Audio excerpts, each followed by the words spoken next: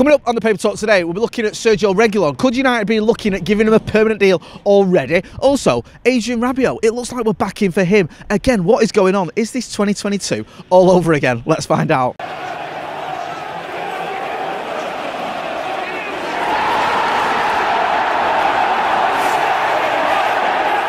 Jay here for Stretford Paddock. This is the Paper Talk. As you can see, we're outside Old Trafford and it's pretty sunny. Actually, nice bit of sunny and share. Anyway, we'll get straight into it. Loads of stories doing the rounds, and it feels like we're in a bit of a time warp. Is this 2022 or even 2021?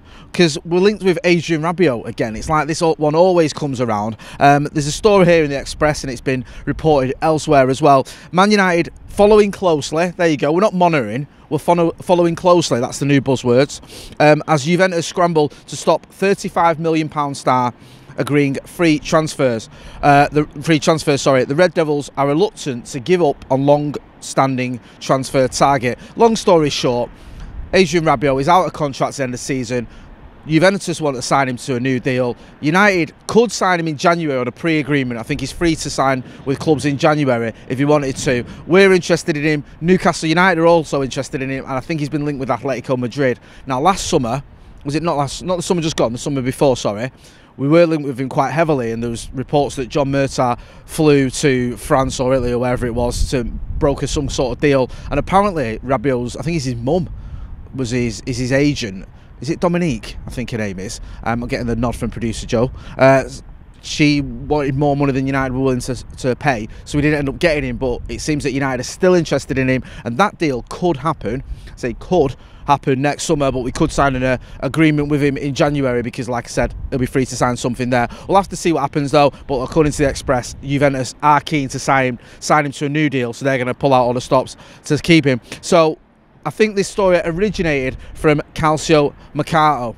So it's come from them, and it's just basically, long story short, United are following the situation closely and still trying to sign their long-term target. I had this story yesterday in my news about Marcus Rashford being involved in a bit of a car crash following the Burnley game. Nothing to worry about. He was fine, so I don't want to be melodramatic. United have released a statement, or a United spokesman is quoted in the Manchester Evening News. He says, Marcus was involved in a collision with another vehicle on his way home from Carrington last night. Both drivers walked away unhurt. No ambulance was required. So there you go. There's nothing to report there. His car's had a bit of a bang. He's fine. That's the main thing. Anyway, so I'll talk about this story. This has been reported elsewhere, but it seems to have stemmed from the Daily Mail. This is Mike Keegan in the Mail. And it says, Man United raise eyebrows after taking 4 goalkeepers to Munich. Now you think, right, okay, yeah, we took 4 goalkeepers to Munich. Bit odd, if we're being brutally honest. It's not what you usually see, but who cares? I mean, that's not the reason we lost the game, is it? If we, we might argue we should have better players available on the bench, but we know we've got about 13 players out injured, so we know the situation there. So we took 4 keepers. But it's saying here the eyebrows were raised by some at Old Trafford when Erik took 4 goalkeepers to Munich for last week's Champions League clash with Bayern. Agenda understands, that's the Daily Mail agenda. Yeah, we all know what the Daily Mail agenda is, don't we, eh? We don't need to go there. Understands that with FFP rules biting following shambolic transfer dealings, some non-football staff have been told they cannot sign off on anything not agreed within pre-planned budgets. It's thought the group went for training. It's thought the group of goalkeepers went for training purposes and still would have done had they not been in the squad. In the case of Radek Vitek, 19, it was also thought that being involved in the matchday experience would stand him in good stead. Those who played had a recovery session the next day, while a separate group, including the extra keepers, had a regular workout on the grass. Now, the issue here seems to be that because money's tight, that it's cost money to take these people to Munich. Now, I'm pretty sure we can afford to take a couple of extra goalkeepers to Munich. That just literally seems like a nothing story. Staff were reportedly unhappy about it. We'll get a grip, if that's even true, which I doubt. There's an interesting story here about Sergio Reguilon. Sergio Reguilon, who's gone from a player, I think most of us are going, right, okay, yeah, well, he's just third choice left back. He's an emergency loan signing.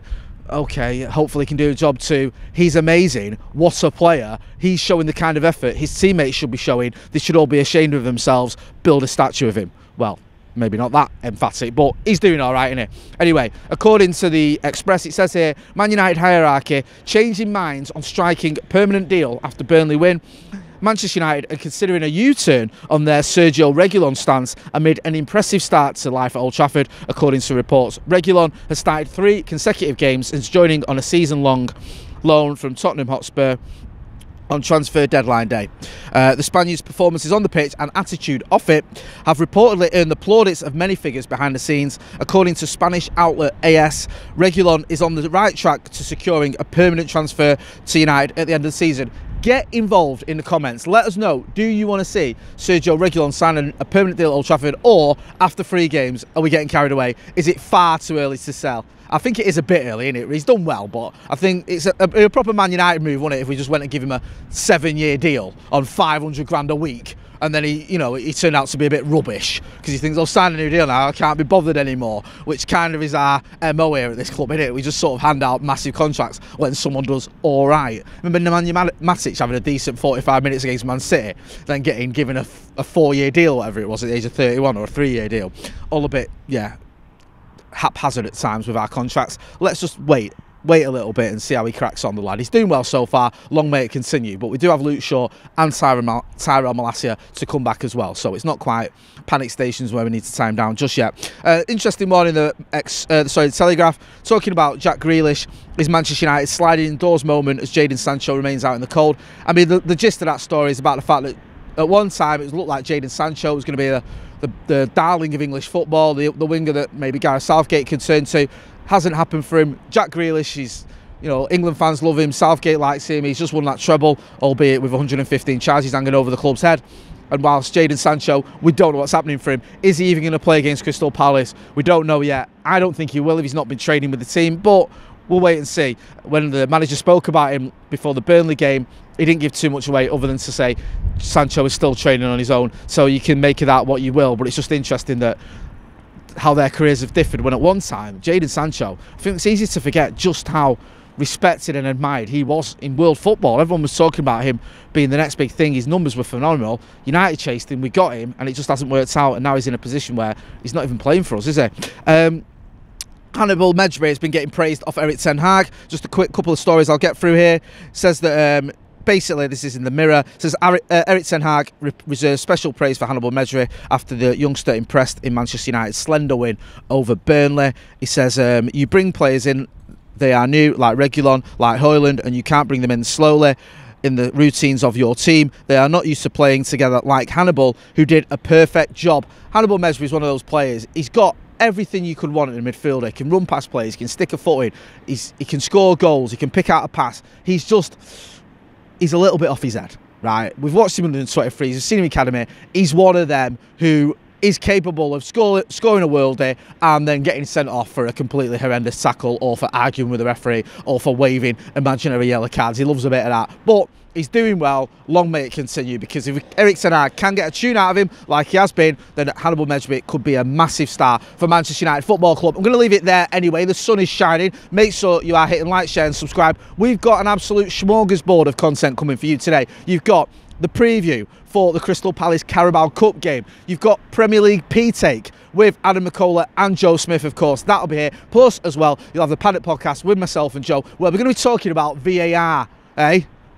It's more like a VAR-sicle. Arse, yeah, you know what I mean. Anyway, we've been getting shafted, haven't we, by it? So we'll get into all that. So make sure you're hitting like, share and subscribe. I'm Jay Motty. This has been The Paper Talk. Thanks for watching.